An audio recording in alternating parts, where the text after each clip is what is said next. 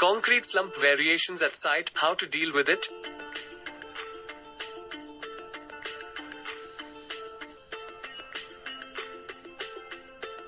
The variation of concrete slump from one truck to another is due to aggregate moisture content, concrete temperature, mixing process, and time of delivery, waiting, and unloading.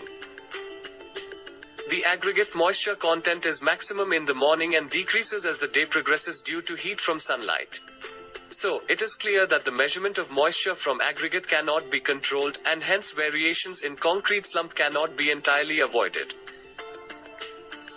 The rise of concrete temperature by 12 degrees Celsius requires 3.78 liter extra water to maintain the same slump value that concrete could have at a lower temperature. Proper mixing of concrete is essential to achieve a uniform concrete batch. 70 to 100 revolutions for mixing can help achieve a consistent batch. The volume of mixed concrete should not exceed 63% of drum volume, otherwise, a uniform concrete batch cannot be achieved.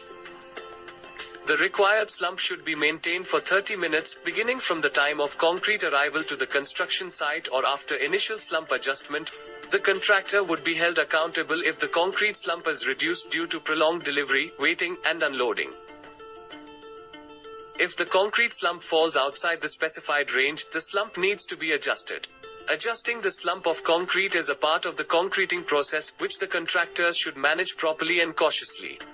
If the slump is lower, introducing water or superplasticizer to the concrete in the mixer can solve the problem. However, if the slump value is high, adding cement to fresh concrete in the transit mixer, extra revolutions of concrete in the mixer, or introducing silica fume can tackle the problem. The slump adjustment is both expensive and time-consuming, and it may not always be effective. If the slump is less than the minimum specified range when the concrete arrives on site, water can be added to increase the concrete slump. Nonetheless, the maximum acceptable water-cement ratio must not be exceeded. The water should be added to the full load of concrete. Avoid adding water to the middle or the end of the concrete batch. Add water through the head section of the drum or both head and discharge sections of the drum. The use of a hose to spray additional water on concrete is not recommended. After the water is added to the concrete batch, provide 30 extra revolutions at the normal mixing speed to ensure that a homogeneous mixture is attained. The process of adding water to concrete in the transit mixer should be finalized within 15 minutes. It is observed that the addition of 2 liters per cubic meter of water increases the concrete slump by 10 millimeters. However, this is influenced by other conditions such as temperature and air content. The addition of water changes the concrete properties. For instance, introducing nearly 3.8 liters of water leads to the increase of concrete slump by 2.54 centimeters, reduction of concrete strength by 1 megapascal to 1.38 megapascals, waste of a quarter of a cement bag, and increased shrinkage by 10%. The addition of a superplasticizer is another method to increase concrete slump. Superplasticizer increases concrete slump without affecting the concrete properties. That is why it becomes the only option when the maximum permissible width-C ratio has been used in the concrete mix. The addition of superplasticizer improves concrete pumpability without changing the width-C ratio.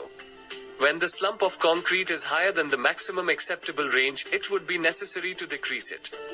The addition of cement can reduce the slump of concrete. The slump of concrete can be reduced through increased heat and grinding action of additional revolutions, but its effectiveness is questionable and requires a long time. An air detainer may be used to decrease air content and hence decrease the concrete slump. It is reported that a reduction of the air content by 1% leads to a decrease of slump by 1.27 centimeters. One should be aware that concrete with high air content is usually sent back to the concrete batching plant. The addition of silica fume is another way of reducing the slump of concrete, but it may not be the right choice since silica fume darkens concrete color, which may not be acceptable to the client.